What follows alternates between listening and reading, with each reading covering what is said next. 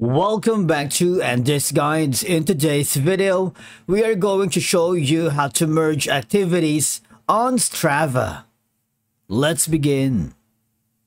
Now, the first thing that you need to do is to log in using your credentials. If this is your first time here in Strava, I need you to click the Create an Account option.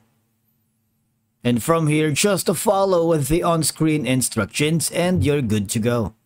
Okay, so once you are logged into your Strava app on your mobile device, I hate to break it to you guys, but to merge activities on Strava, you typically need to use a third-party tools or manually edit the data because there is no direct feature from Strava to merge all activities, alright?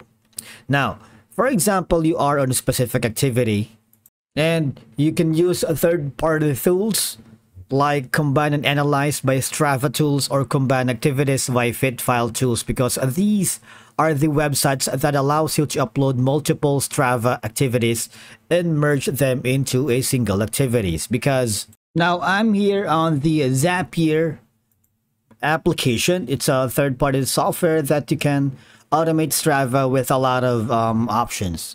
All right, you can try some pre-made Strava integrations. And of course, basically, you just have to build a custom workflow, and that includes merging all activities. And once you've done that, of course, you can do it as well, the automation on your mobile device. All right, so these are the endless possibilities, and you can connect Strava to 6,000 plus apps. If you haven't already, we have so many tutorials about Zapier, so you might want to check that out on our channel. And the next thing that you can explore is the service of Fitfile Tools. This website will allow you to upload multiple Strava activities and merge them into a single activity. Right here. See? It's a collection of useful tools for manipulating fit files. And that means it includes Strava activity. Now, when you click on Connect with Strava, right here, all you're gonna do is log into your account, obviously, and then again, once merge, you can download and combine the file and upload it back to Strava. Of course, just follow the instructions that you can see on screen. All right, click on accept. After that, now another suggestion is you might want to join some groups on Strava, for example this one, or clubs.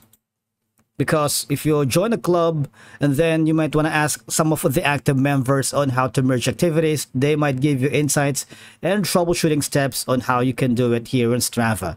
But needless to say, although merging activities in Strava isn't supported currently, their standard features, their reliance on third-party tools will help you do the manual methods. All right, that's it for today's video. Thank you so much for watching. We will see you again in the next one.